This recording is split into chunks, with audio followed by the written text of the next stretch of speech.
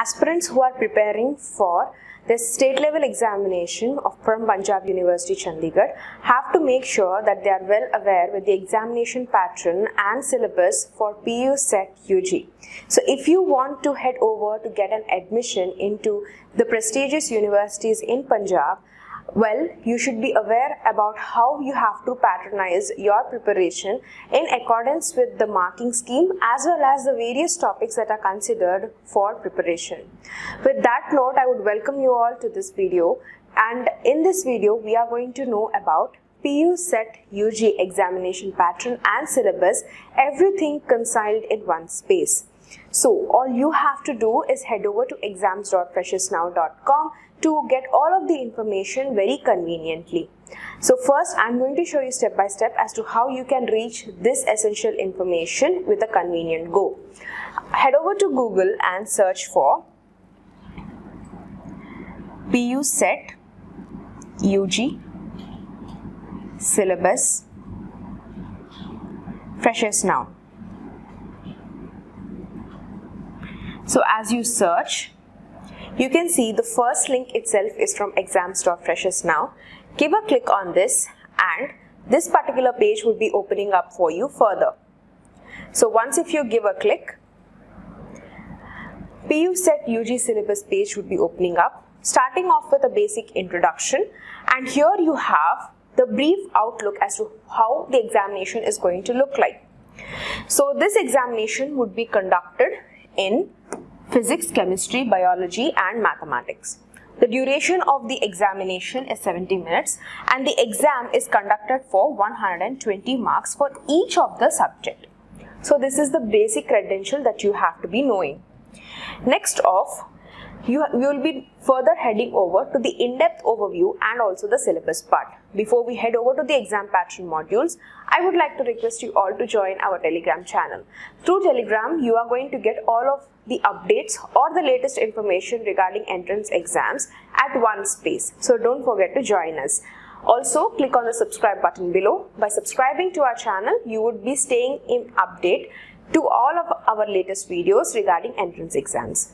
Now heading over to the overview part, as I've mentioned, this is from Punjab University Chandigarh, the board of conducting head, and the examination is Punjab University Common Entrance Test. The examination is conducted via online, and here you have the official website access where you can cross-check the information or any details if you want to do so.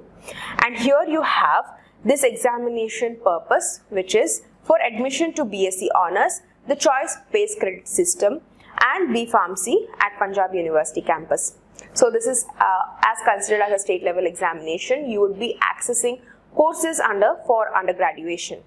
Heading over to the examination pattern. So as you can see, we have 4 subjects for the exam: physics, chemistry, biology and mathematics. There will be 60 questions in each of the following, carrying 120 marks for each. There will be 70 minutes given for each of the particular subject, and further this would be the examination conducting pattern. Now heading over to the syllabus part, for each of the subject, starting off with mathematics, there are various other topics that you can consider. Right from starting with the fundamentals or starting with your shortcuts or formulae, some of the topics that you have to prioritize on your preparation basis are as follows: sets, relations and functions, trigonometric functions, algebra, principles of mathematical induction, complex numbers and quadratic equations, linear inequalities, permutations and combinations, binomial theorems, sequences and series, straight line, conic sections, introduction to three-dimensional geometry, limits and derivations, mathematical reasoning, statistics, probability, coordinate geometry, calculus, vectors, linear programming, and next subject is physics.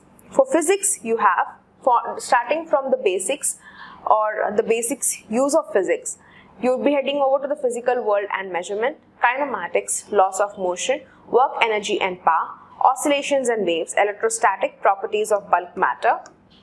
Then you have thermodynamics, current, electricity, then magnetic effects of current and magnetism, motion of systems of particles, behavior of perfect gas and kinematics, electromagnetic induction and alternating currents, electromagnetic waves, optics, dual nature of matter and radiation, atoms and nuclei, electronic devices and communication systems.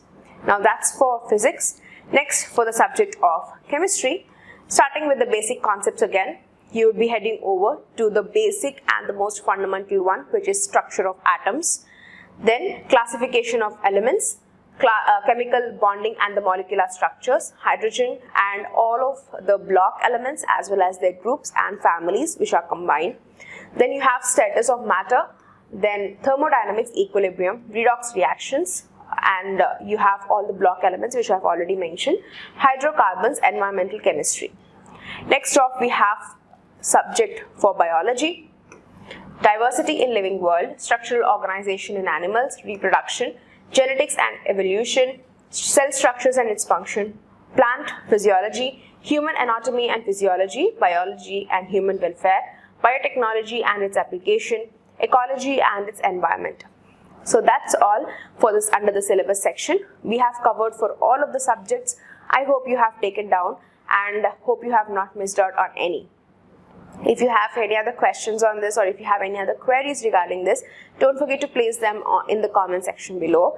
Also go through the description box because all of the important links regarding this would be placed down there. So don't forget to check it out. Thank you so much for watching, and also I request you all to subscribe to our channel Freshers Now for more informative videos like this.